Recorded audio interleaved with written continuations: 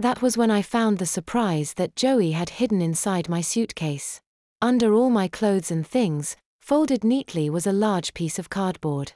I took it out and unfolded it to reveal the dragon that he and I had drawn and colored together on the inside of his cardboard fort.